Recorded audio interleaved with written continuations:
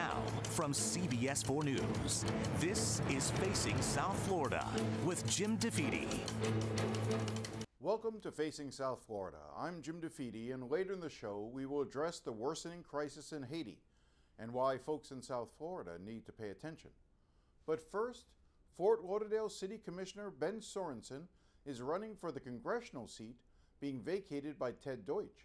Sorensen will face Jared Moskowitz in the Democratic primary this August. And as you will see, the cornerstone of Sorensen's campaign is attacking Moskowitz for having served as the Director of Emergency Management in the DeSantis administration. I start our interview, however, asking him why he is running. So my parents instilled in me a sense of service at an early age. My dad, right after college, he heard about a group called the Southern Christian Leadership Convention that was fighting segregation in the South. And he went down there and helped organize and support Freedom Riders. And that kind of dedication of his towards fighting for equality and so forth carried on throughout his life.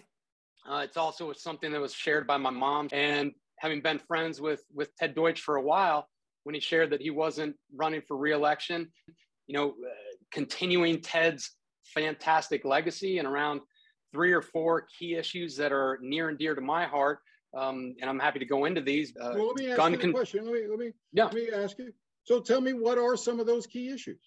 Yeah, sure.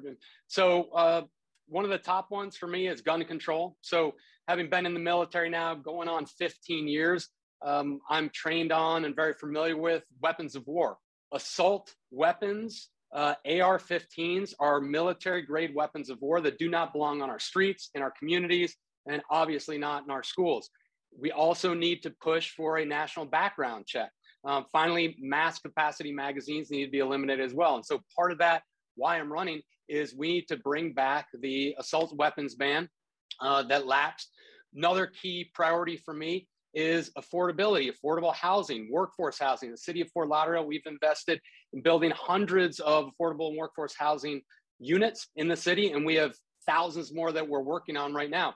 We need to do more at a federal level. Another big piece for me is that we've got to look at climate change, and we are ground zero for climate change. And one of the things I think we need to be doing more of is getting HUD grant funding, not for after the storm, but actually for before, for our communities that are at risk, that are vulnerable. In the city of Fort Lauderdale, we've invested over $300 million in stormwater improvements. So that's another big topic for me.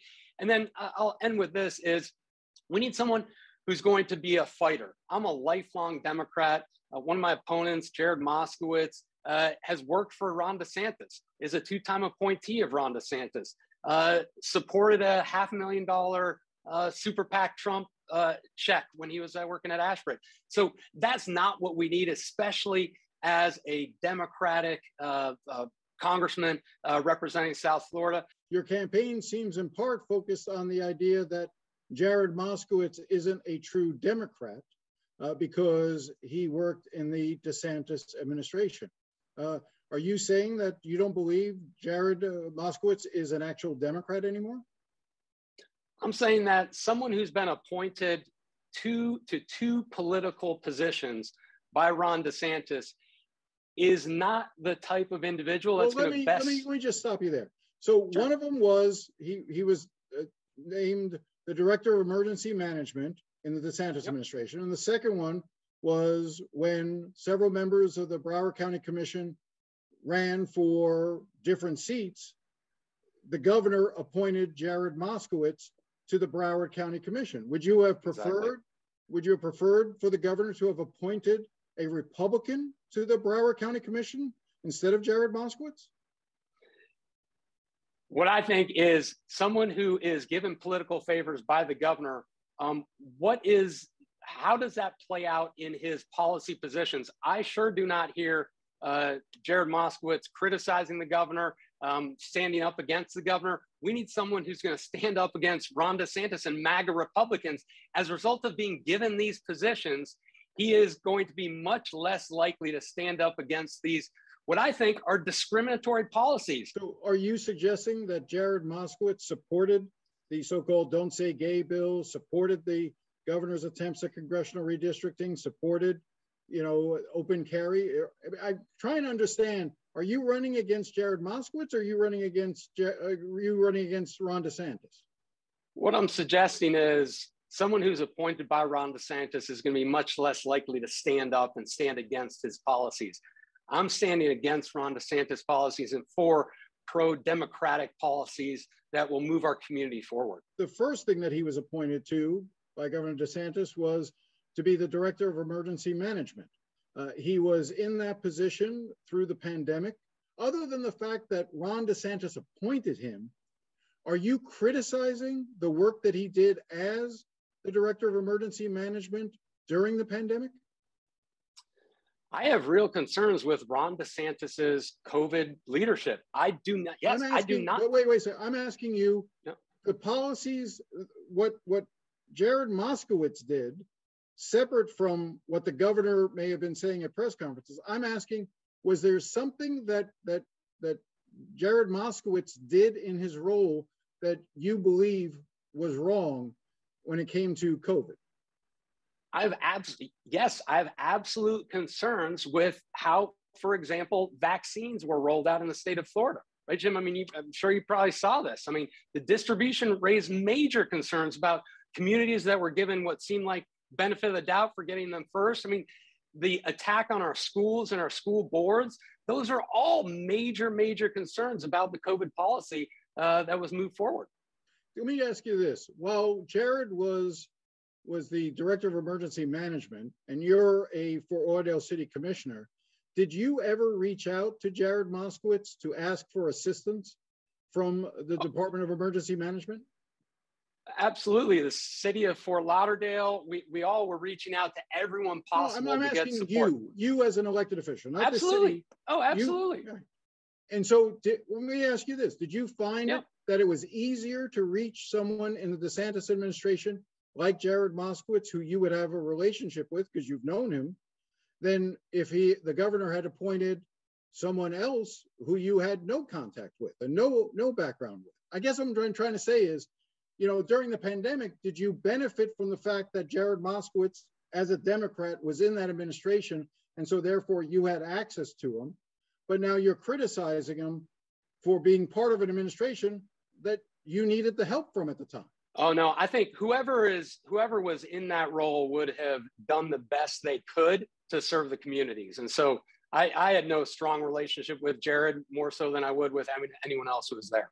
You've had some issues as well. There was a internal city audit report from last year dealing with what turned out to be about $1 million, because I read the audit report, about $1 million in improvements to your neighborhood because of a sewer break. And as a result, the cleanup there, about $1 million that should have been authorized through the city commission, but wasn't. And then the audit report found that you were very heavy-handed in trying to pressure city officials to get the work done in your neighborhood. How do you respond? Yeah, Jim, I was working hard. We had 250 million gallon sewage spill in the city. And I was working hard on behalf of my constituents to get a public safety hazard cleared and an area remedied. And so that's what I was doing, was working very closely with our city leadership to do that. This wasn't an issue of tact. This was an issue of you being perceived to strong arm city officials who you shouldn't be doing that to, shouldn't having direct contact with in that manner, pressuring them to do work that wasn't approved by the commission itself. Yeah, I was not doing that. I was not doing it. I wasn't pressuring anyone to do any work that wasn't approved or wasn't appropriate. Well, that's what the audit said. Do you deny that's what the audit says? Oh, what I'm saying is I was working hard to do and remedy a situation, engage fully with city staff. And that's what we were working towards, and that's what was happening. I understand advocating for your constituents, but this was more than just your constituents. This was your neighborhood. I mean, you lived where this break took place, correct? Absolutely. the improvements that the audit says that you pressured city officials to conduct without the approval of the city commission ended up financially benefiting your property value, wouldn't you say? So I was advocating for our neighborhood just as I would advocate for any other neighborhood.